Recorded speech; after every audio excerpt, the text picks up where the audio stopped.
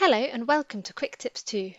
The Google app or Chrome app may be sending you a lot of pop-up ads and news notifications similar to the news ads displayed on my screen.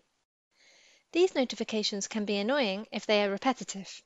So today I'm going to show you how to disable these notifications on your Android 10 phone. To do this, go to Settings, then tap on Apps and Notifications. Tap on Notifications,